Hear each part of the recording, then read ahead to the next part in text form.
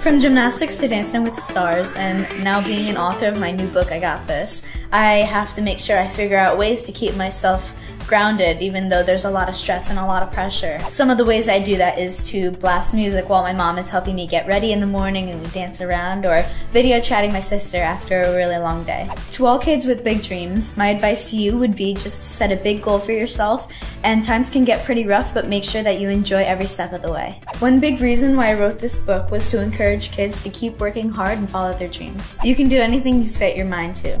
You got this.